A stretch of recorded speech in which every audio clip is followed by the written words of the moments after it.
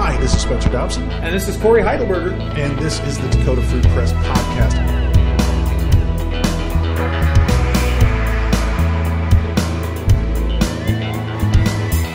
How are you doing today, Corey? I'm doing great. How are you, Spencer? Not too bad. We had a moment of snow yesterday, and I almost freaked out. And I should point out, the last time we recorded this, I had to walk through a foot of snow to get here. But it has melted, and spring is springing. It feels springy to me. Although whatever snow fell yesterday, I was in a classroom with no windows. So you miss so much of the world when you're teaching in a room with no windows. Since when can you have a classroom with no windows? Oh, I think every school building I've been in since I started teaching in the 90s. I went to school in a high school in Madison that had numerous interior classrooms with no access to the outdoors. Really? I'd come to school in the morning and barely see the sunlight. I'd stay and do debate, and I'd walk out at night. I'd have no idea if it rained, snowed, thundered, or whatever. Does it look out onto the hallway or something? Is there... Through one little crenellated window, you get a view of the dark hallway, which also, as I recall, had no windows. Is there a slot that they slide food in through? And food? I never even get food in my classroom. What are you talking about? That's up to me. No, that some great. windows, and the schools here in Aberdeen, it's a mix. There are some classrooms that are entirely interior. There are some classrooms, like at Simmons, that have these big, beautiful windows that face out to the east. But so often I walk in and the teachers have the blinds closed. And I'm like, oh, you got this view, wow. And you close your windows? Give me a break. Let the sunshine in. Kids learn better with vitamin D. Well, maybe they don't want them to be distracted by butterflies and dogs running by, and their minds will turn to thoughts of spring and the fancy of love or something like that. Hey, if you're listening to this and you like it, please throw a couple of bucks in the tip jar, right? If you found this, you probably found it right on the Dakota Free Press blog. If you look over to your, let's see, it would be your right? On your right. It'd be on your right, and you go down a little bit. There's a literal picture of a tip jar. I think he's also going to you can embed it into the write-up on this. Absolutely. We'll put a link down at the bottom there. If you like what you hear, if we do a good job today, let us know. Help us keep the lights on. Just send some money through PayPal. And if you're a Republican and you like to hate listen to this, be a member of the free market and throw us some money so that you can continue to hate listening to this. Because if you don't hate support us, we will go away, and then you'll have to hate something less good. And hey, Republicans, you know that you're going to learn the best opposition arguments listening to us. So, just keep that conversation going. Help us out. There you go. Oh, and we have our first guest today who isn't one of us. Our guest is a professor at NSU. Her name is Sara Christensen Blair. And we're going to talk about art and the importance of art and why the NEA is important and why we should use our precious tax dollars just a little tiny bit. Like, you can fund the NEA with 1 or 2 trips to Mar-a-Lago, I think. At least that, yes. Yeah, no problem. So it is so absurd to have a budget talk when that number... I just saw the headline today, like, the president is breaking the Secret Service. Mar-a-Lago costs $1 bajillion every time he goes, and we don't want to fund the NEA, for God's sakes. Well, that's I look ridiculous. forward to hearing what Sara has to say about that. Me too, and we'll get to that at the end of the show. Let's do the quick topics first. Okay, this one, you're going to do the heavy lifting on this one, Corey. We're going to talk about SB 54. Oh, the campaign finance reform bill. Mm-hmm. This is replacing IM-22. Well, now, Spencer, be careful with that word replace. You put quote marks around that, right? Right. Okay, good. Yeah, and I caution you on that because Senate Bill 54 actually came from the Secretary of State. It was a proposal to handle the campaign finance side of Initiated Measure 22. Now, keep in mind, there was more than campaign finance in Initiated Measure 22. Right. The voters actually proposed, we want some campaign finance reform, we want lobbying reform, we want an ethics commission. There was a lot of stuff in that bill. Mm-hmm. So even right there, 54 by itself only seeks to replace maybe about half, if that much, less than half of what IM-22 did, but which the legislature repealed. It's an audio medium, so we can't hold the two bills up next to each other. And you've got there's a whole write up on it on the blog if people want to go point by point. And if you have the time, I think you should look at it. But a couple of things that really popped out at me. For one thing, now businesses can contribute directly to politicians because they're people. Yes, that is, I think, the central point about what our legislature did with campaign finance reform. Mm-hmm. And that's the central point why I will continue to say they didn't replace Initiated Measure 22. The legislature did the opposite. the spirit. And we don't have to get into the nitty-gritty of what the Section 22, Clause 5 said. Right. The spirit of Initiated Measure 22 was the voters saying, we want to check the power of big money in politics. Right. There's too much big money, too many big donations. We want to reduce the influence of big money and increase the influence of regular citizens. Mm-hmm. Senate Bill 54 does the opposite of that. Not only does it not reduce the amounts that you and I and PACs and whoever can give to candidates, it now authorizes businesses and labor unions and other groups to give money directly to candidates where they couldn't do that before in South Dakota. And you gave a very good example of that in the blog, which was if I own a business and I like a candidate, I can give him $4,000 out of my pocket. Yeah, for like running for governor or attorney general. And then my business, Spencer's Tacos and Bikini Waxing or whatever my business happens to be, I can then take, which would make fat stacks of cash, so I can funnel all that sweet money under the name of my business into your gubernatorial campaign as well. Now I'm double dipping, or I'm doing the opposite of double dipping, but I'm double tipping. And certainly, as we can see from our current administration, when you throw out that kind of money, you're going to get preferential treatment. And as you noted in your example there, I mean, keep in mind, most business owners, the guy running the taco and bikini wax stand on the corner, he's probably not making a lot of bad money. Yeah, Freddie with the taco but he's the best and he knows what he's doing. He's great. And he washes his hands between jobs, which is very important. But he's probably riding a really thin profit margin. Right. So when saying, a business owner can give $4,000 personally and then go grab $4,000 from the till. Yeah. Obviously, that kind of thing is going to favor the bigger businesses. Right. The bigger the business, the easier it'll be for those owners to, like you said, double tip their favorite candidates. Which is why they wanted limits in the first place, so that it equals out how much people, then everybody has the same say and the same, the politician owes everybody the same amount. Right. That was the idea of IM22. It was to say, let's reduce how much, the cap on what any individual entity can give, which supposedly opens the door then for more individuals to have more say. It dilutes that influence of big money. Right. Allowing businesses to now give directly to candidates goes in absolutely the opposite direction. So please, everybody, don't be fooled. Your legislature did not replace IM22 with what you wanted. Right. They replaced it with what politicians want, which is more money from business. Right. And there is a huge argument in America that there are a group of people, many of them in high position, that seem to believe that businesses are people. But then I say marry one. If you really think that, why don't you date one for a while and then we'll make a reality show about it. This one's just kind of a warning, right? Because the Progressive Priorities PAC is doing robocalls, and they're using a recording of Barack Obama, and they're saying you give money and then Barack Obama will impeach Donald Trump. What's the problem with that? Yes, well, speaking of campaign finance, here's a problem where the money doesn't even appear to be going to campaigns. This group, you said, Progressive Priorities PAC, they are currently doing robocalls, and I've heard from a South Dakota reader. And this is their second name, by the way. I prepared for this very quickly, but they were like the conservative, give us your money PAC. Well, that's the thing. There's an overarching group that has been formed that apparently last year they formed a subgroup to raise money in Donald Trump's name. They were calling around the country during the primary and I think during the election saying, hey, we like Donald Trump, send us money.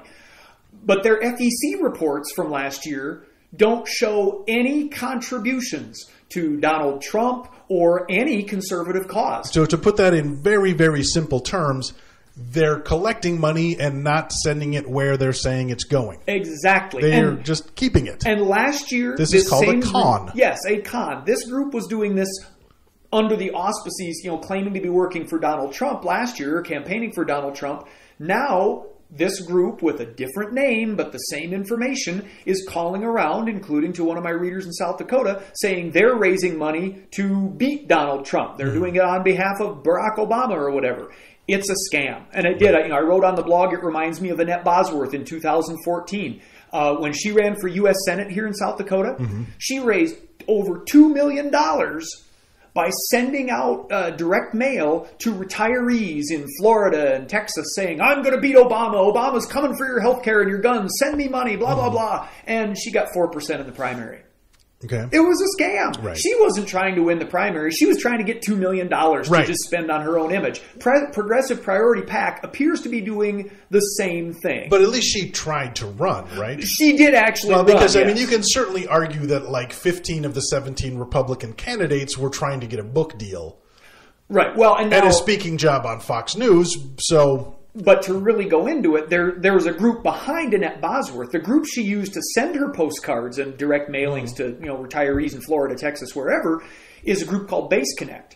And their scam basically is, we hope you raise $2 million with our awesome mailing list. We're going to keep 70 to 80% of that. So in that scam, people think they're sending money to beat Barack Obama. Really, they're just lining the pockets of Washington, D.C. insiders. Same thing with this Progressive Priorities PAC, it appears. They're getting your money, but they aren't spending it on the political cause you think they're calling about. They're spending it on themselves. I highly doubt these are Washington insiders, though. These are a bunch of guys in an office in downtown whatever. Pardon me, yes. Insider might not be the right word. Operators, whatever. They're in Council Bluffs in a strip mall with a phone bank.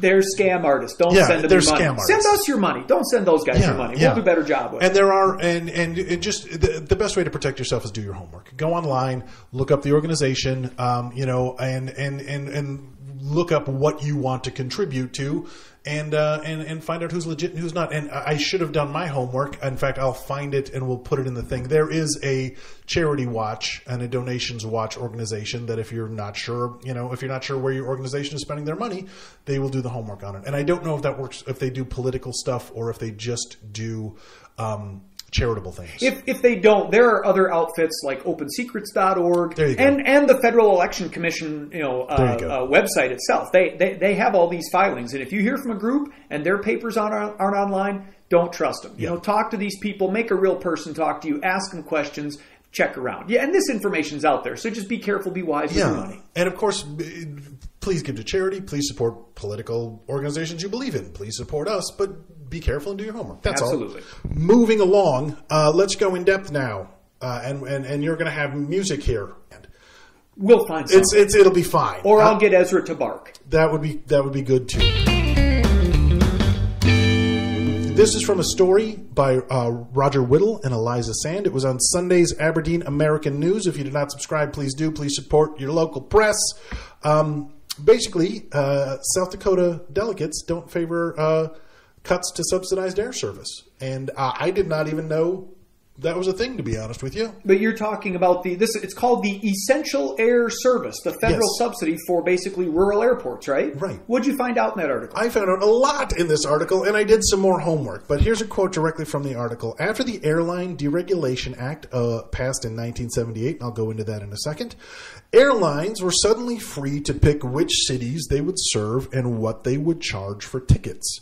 That meant that airlines could end less profitable routes and focus on larger airports with more passengers. So let me see if I understand that. Like before 1978, the federal government was saying to airlines, you have to provide service to this town, this town, this town. And here's how much it's going to cost. And they set limits on the fares, too. They said, here's what the fares are. Okay, so basically in 1978, the government said, no, we're going to just let the market decide. And by the way, prior to 1978, that's when you hear people talk about the golden age of air travel, that was when airlines put all of their energy into service. That's how you could differentiate. So that's when everybody wore the fancy outfits and, the food was much better and the drinks were better and it was a big deal. And that's when people wore suits to fly. But in 1978, radical right-wing extremist Jimmy Carter. Oh, I remember him, sure. Decided to deregulate it for good and for ill. So let's go into the Deregulation Act of 1978 first. Like we just said, before deregulation, the price of airline tickets was regulated by the government, so airlines competed on service. Jimmy Carter changed it. Now, what happened is deregulation, one of the things it did that worked out well was it created low-cost carriers that had few frills and cheap tickets. And Southwest is a prime example of the success story of that, but there's a bunch of them that are now gone because it also opened the door for greater competition. So they figured out, the bigger airlines figured out how to do cheaper tickets, how to make more money.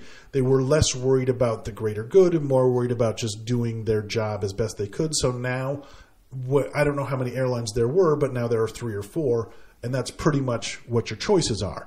As you may or may not know, it is not profitable to fly to places like Aberdeen, so we have to use government to subsidize those flights to make sure people living in these areas have access to air travel. And I would like to address that to Roger, who called me a leftist on our blog, as an example. On our previous podcast. Yes, as an example of using government to benefit the people. And I don't think that has an arch liberal agenda to it. I think it's just if our legislators agree. Everybody is mad about that. Like, well, let me check. To be clear, apparently there was this deregulation in 78, but since then we've created this new subsidy. That's the Essential Air Service subsidy. And it gets on the chopping block pretty regularly. Sure. But although it was created because towns like, I think right now in South Dakota, this subsidy goes to the Aberdeen airport. Yes. 173 cities across the country get this subsidy, right? And it makes it possible for you to fly out of Aberdeen. So let's say you need to fly to the Mayo Clinic.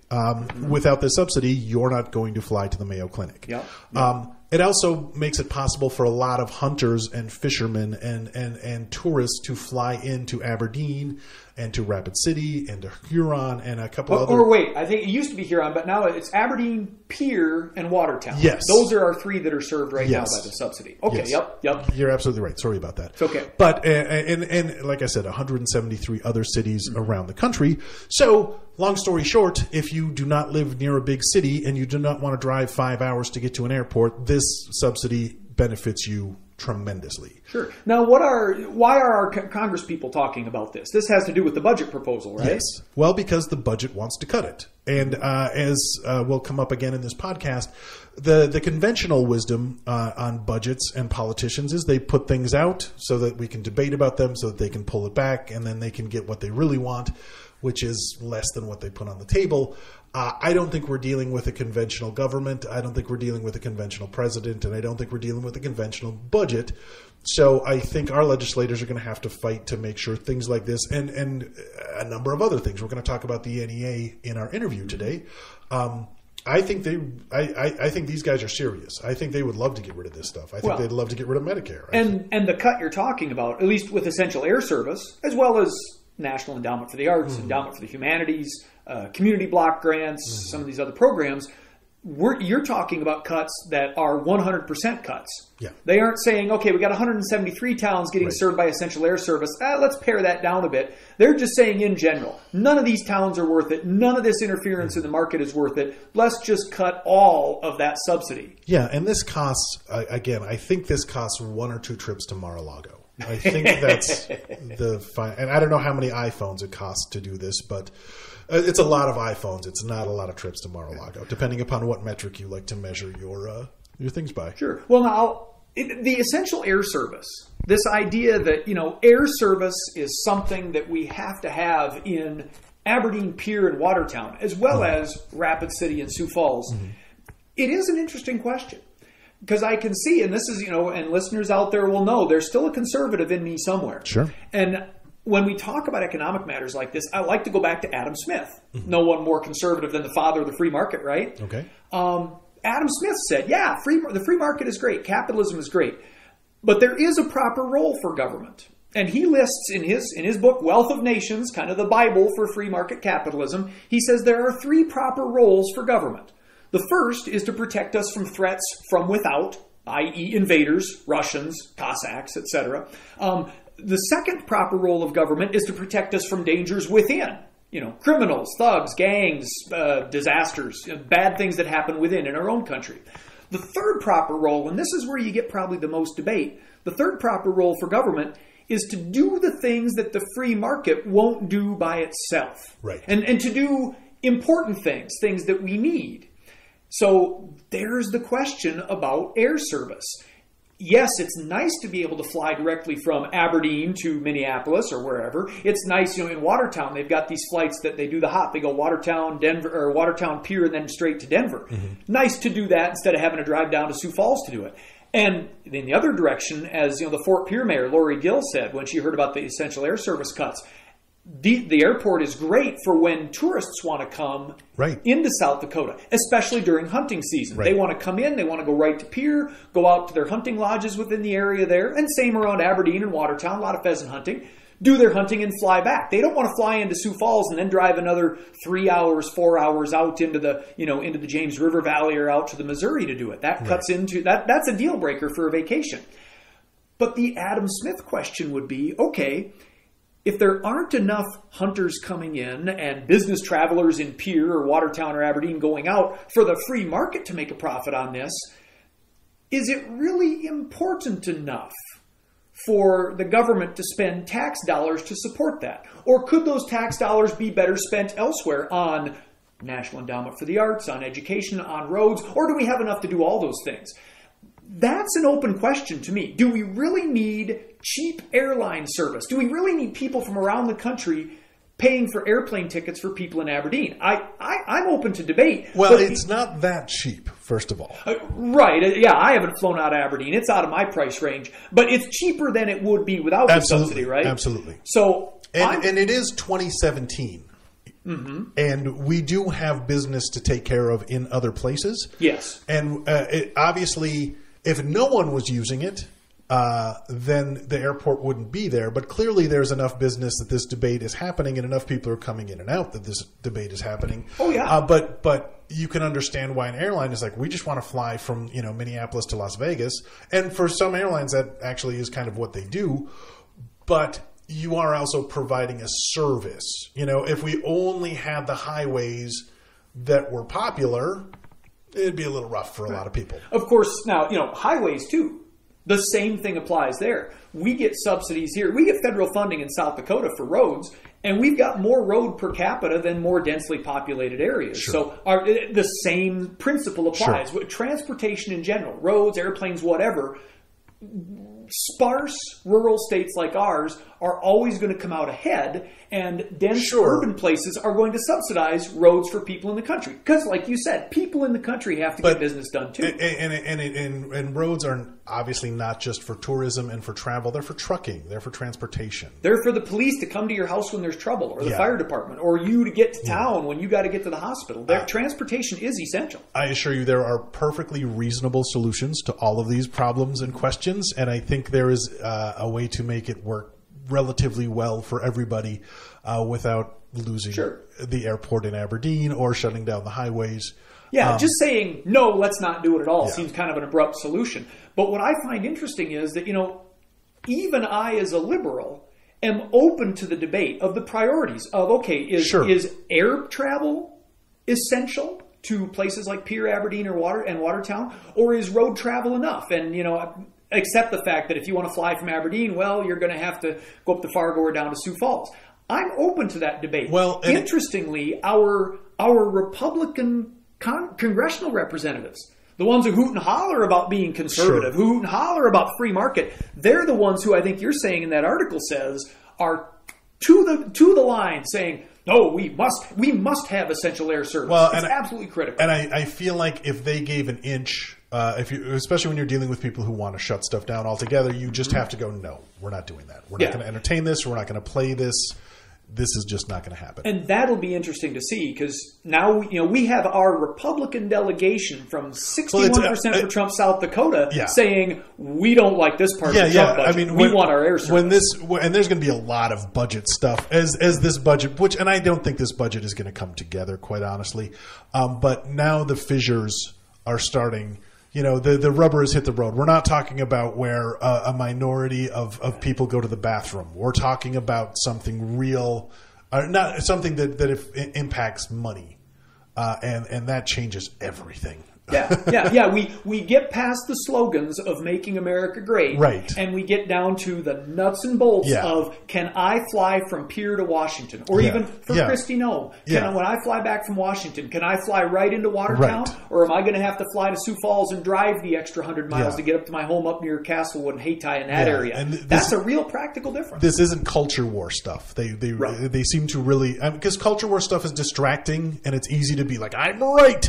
And you're scared, but this is nuts and bolts stuff. And when everything, I haven't read the entire budget because who's got that kind of time? But the nuts and bolts stuff of the budget, it seems like it's falling apart. Basically. Right, and I feel like that too. That's why even on, like I say, essential air service, I'm open to the debate.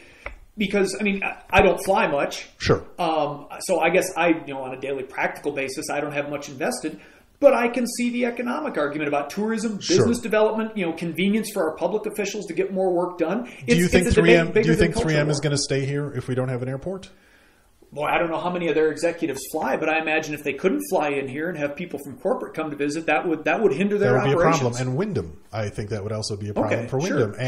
If anybody, I remember a couple of years ago, North Dakota's tax codes were very amicable for business, and some people came in and they were going to set up a huge corporation in Fargo, and they were all excited about it, and they got off the plane and it was like 30 below, and they're like, we're going to go live in some crime because this is a little too cold. But South Dakota also has a very appealing tax structure for people, and there's low crime, housing's inexpensive, but you need these little things to get that money to come into your state. Yeah, and transportation is no small thing. Yeah. That 3-hour drive to get on an airplane, that can be a deal breaker. Yeah, we may not charge you an income tax, but business people who work outside of the state, who are coming from out of the state, who have corporate headquarters in other places, they want those amenities, and that always transcends culture war stuff. People want the nuts and bolts that'll make their lives better. Do I have good roads? Do I have good airplanes? Do I have air service? Do I have good schools? And that's why I like what you said about how this isn't a culture. Essential air service isn't a culture war issue. Right. To make our lives better on a daily basis, I've never seen a debate about guns or prayer in schools or anything like that makes our daily lives practically better. Essential air service, I may not fly, but there are a lot of people in Aberdeen and a lot of people who make money on those who fly to Aberdeen whose lives will be made worse if we lose that service. Right. And whose lives will be kept better if we keep that service. And having said that, that rolls right over into our interview that we're about to have, because some people think the NEA is frivolous. Some people don't understand. They think you can look at a picture on the wall and that's what art is, and we're done. We're going to go a little more in depth with that. My good friend and a very talented artist in her own right, and a professor at NSU sat down and talked with me about what's happening with the NEA and with art in general, and why art is important and should be funded. So right now, let's listen to Sara Christensen Blair. Hello. Hi, Sara. And what exactly is your job title? My job title is Associate Professor of Art at Northern State University here in Aberdeen, South Dakota. And what is your level of education? I am in the last phases of my PhD, but my degree for teaching art is the MFA, so the Master of Fine Arts. Suffice to say, you know a little bit about art and how art functions in society? Yes, I would hope so. Yeah. Okay, perfect. That's why I wanted to talk to you. Because and I will never make a comment again, because then I get put on a show. No, I'm just kidding. No, well, we did talk about you asked some really good questions, and I think you were half kidding with some of them, but you half kidding. That's my job, is to jokingly bring up good points, and so I appreciate when people do it. And your question was how deep, to sum it up, was you talked about an issue, but you didn't cover the entire issue. Right. Here are some things that I was thinking about, which we then went back and covered. And in this topic, I don't know if we're going to be able to cover everything about why art is important. Right.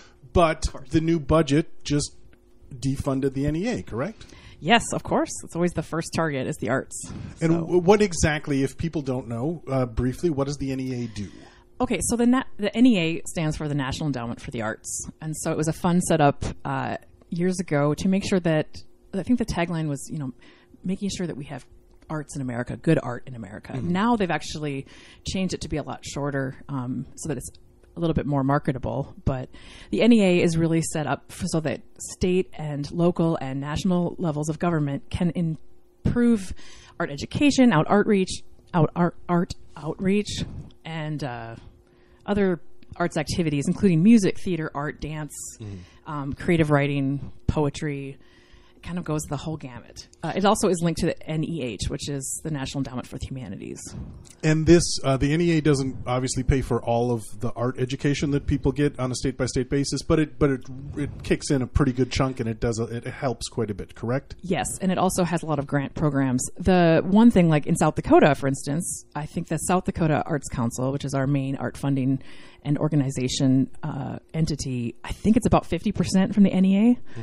So if they cut the NEA, we're going to have to somehow figure out how to fund that and to continue programs that affect every community, especially in South Dakota, the rural areas.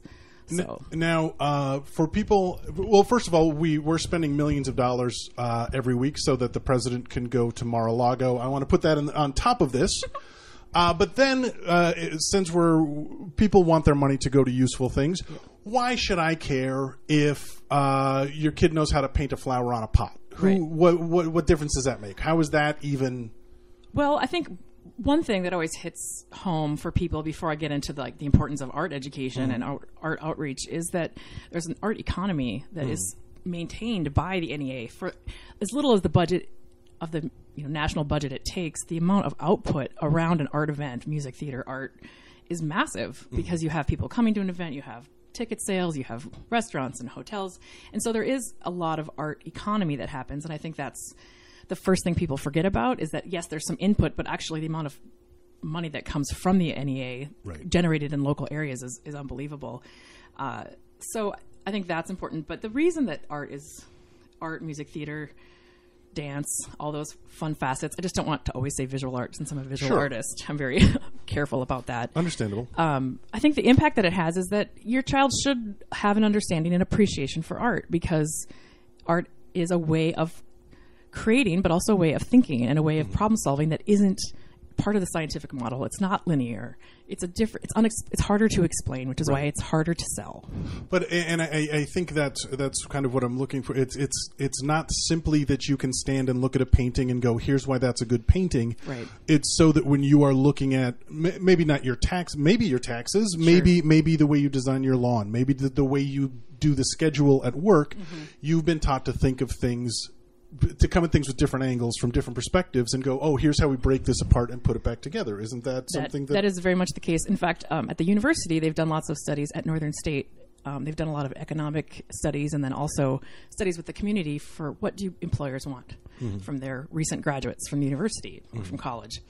And one of them is writing and reading and talking and being able to function as a human being and a kind person. But the other one is always, initiative and creative ways of solving things. Right. Well, as an artist, you have to find lots of ways to solve very complex problems in your own way. I always jokingly say in my classes, there's no answers in the back of the book. I might present something to you, and I always say I'm giving you a visual problem, and you have to solve it. But there's no answers. It's all up in your head, and the process is really important.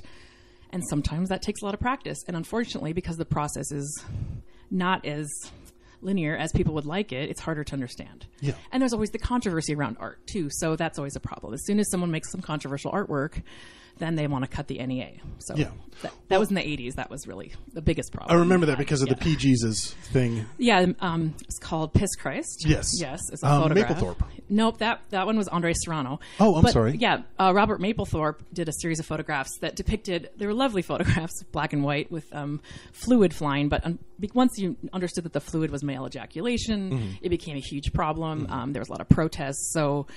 and then Piss Christ as well. It was a beautiful photograph of a crucifix, of a cheap kind of plastic crucifix in urine, created to bring more of a capitalist criticism to Catholic, like marketing and Christian marketing. And so, it was supposed to also be a little tongue-in-cheek funny, and ironic. Of course, people took it, whenever you put a crucifix in a jar of urine and take a photo, it's obviously going to cause problems.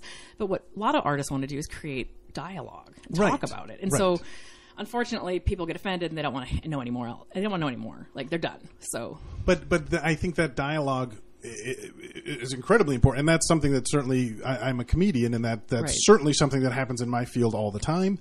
Sometimes with really wonderful results, sometimes with just a bunch of people yelling at each other. But you can't always decide how things are going to be interpreted. I guess I was listening to Neil deGrasse Tyson on Star Talk, and they were talking. Many things are being defunded right now, and they were talking about the funding that goes into engineering and research and science. And for example, Texas Instruments developed the microchip using a lot of grants that they got from the United States government that they didn't have to pay back. And the original microchip cost about $1,000 a pop, but because the government kept supporting it, the price came down, and then everybody else benefited from it.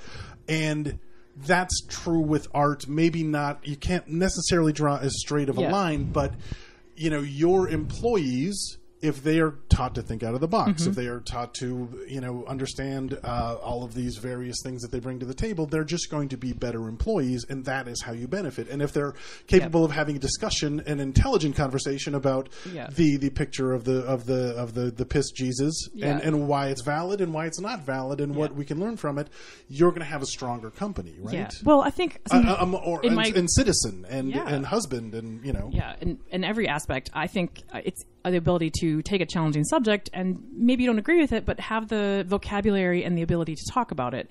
Now, what you were talking about with engineering, people love to. I love science and math. My dad's an engineer. I'm good at math.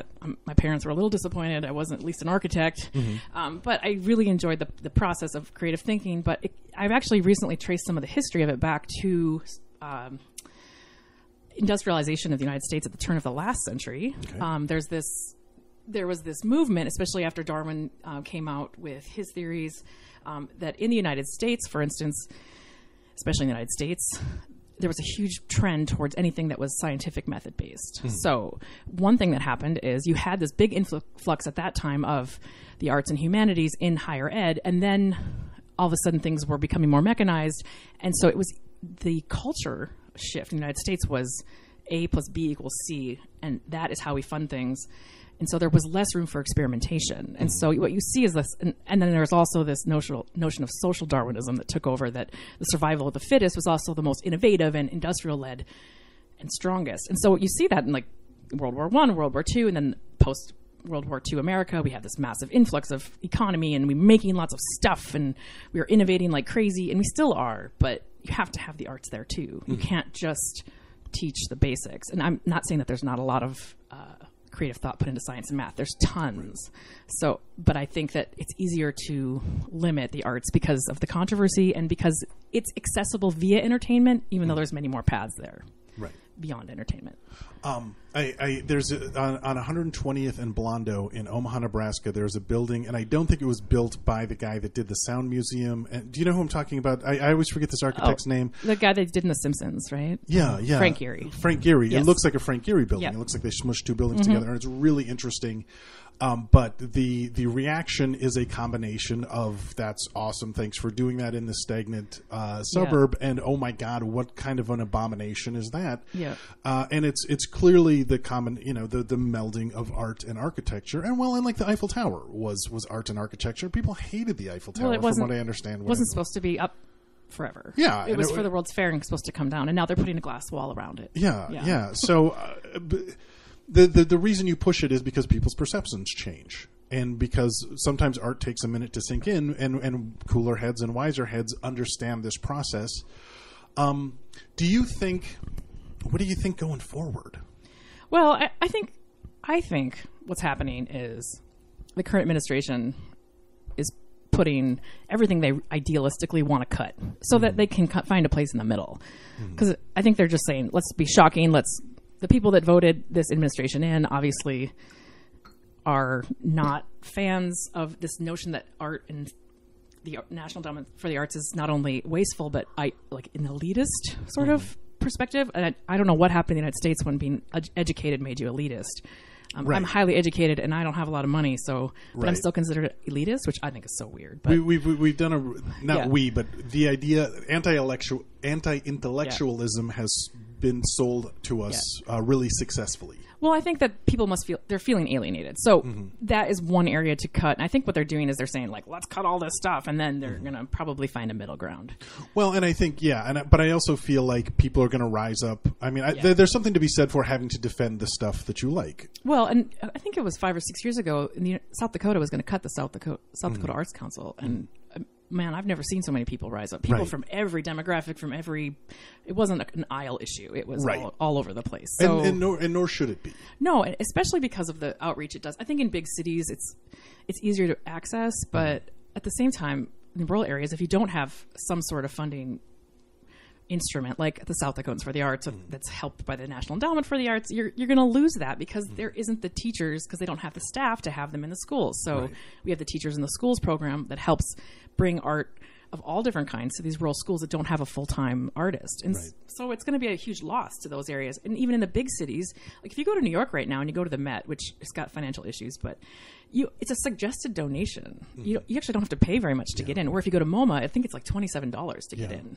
So that's private versus public. And, whether or not you want your money going there is, that's part of being a citizen, in my opinion.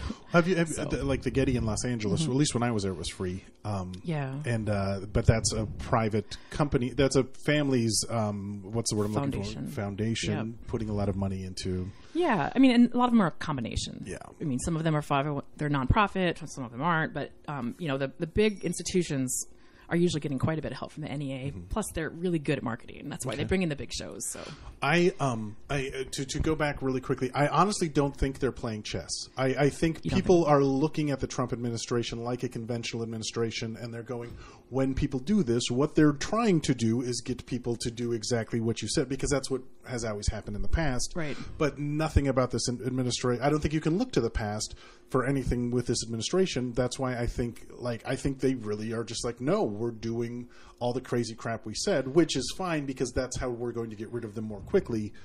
But no, I don't think they're master chess players. I think they're just over the top and ballsy. And they say things with conviction, and then people go, I like it when people say things with conviction. Well, they say like false things with conviction, and then everyone believes them, which I find highly problematic, which is why you need a creative way of thinking to deal with problems like this. Yeah, so, I agree. So how do we creatively make sure that everybody's represented when not the entire... I mean, it wasn't a landslide.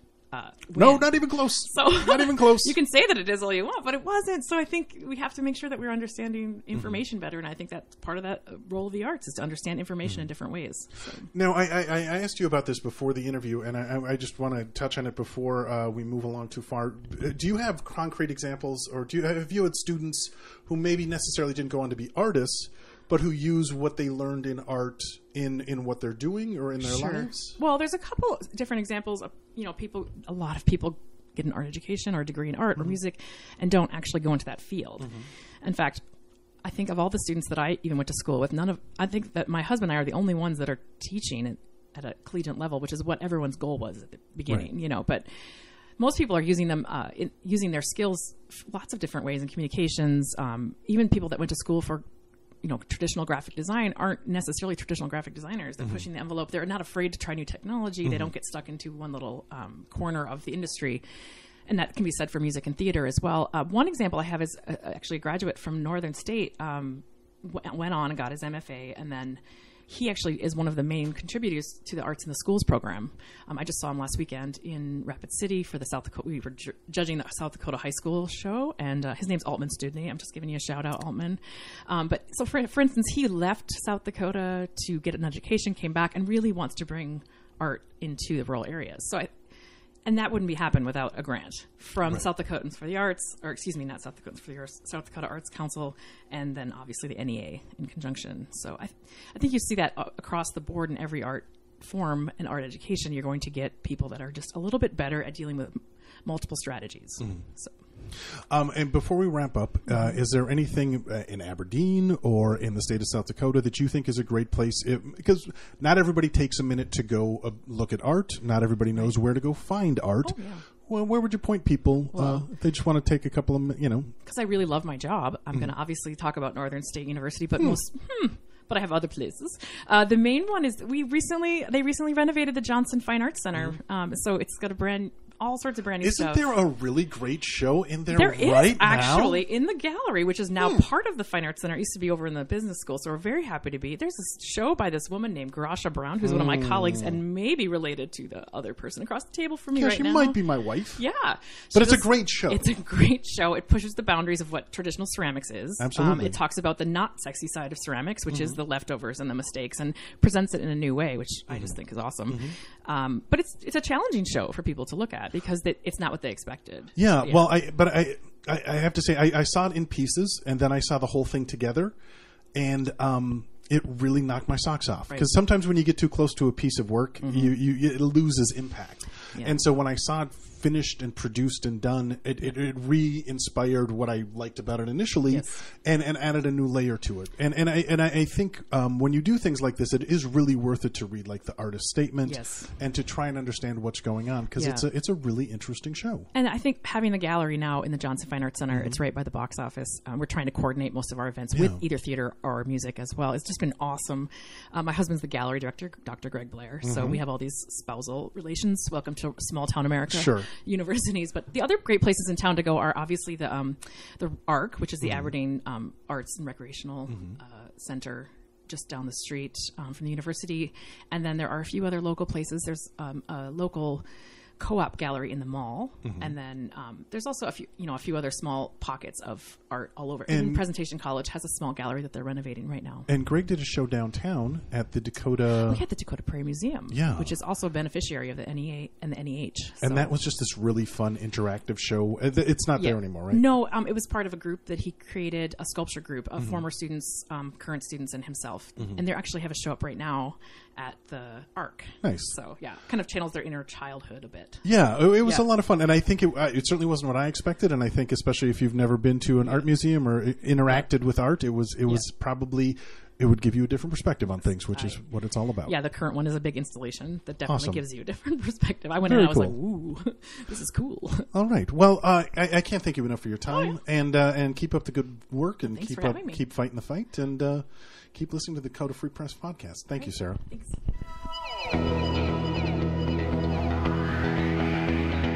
This has been the Dakota Free Press podcast. Now, if you guys want to hang out, Friday nights, you go to... Friday night at the Ward here in downtown Aberdeen. We have the Progressive Happy Hour from 5 to 7. Come talk with like-minded, curious, and somewhat intelligent people. I've found intelligent people. Sometimes I find people that are way too intelligent. But either way, you can have a beverage, order some pizza. They've got good chow there, and good conversation. How better to start your Friday night off than with good conversation with good neighbors about things that matter to South Dakota. That starts at 5? Starts at 5, runs through 7, sometimes runs later if people keep talking. Sounds good. And once again, if you want to throw a couple bucks in the tip jar, we would greatly appreciate that. If you're interested in any Spencer Dobson comedy-related issues, it's www.spencerdobsoncomedy.com. And with that, I think we got another one in the can. You bet. We've got it. So thanks for tuning in. And any questions, send them through the comment section on DakotaFreePress.com. Send us an email. I'm Corey, Cory, at DakotaFreePress.com. Always glad to hear from you. Thanks, guys. We'll see you next time.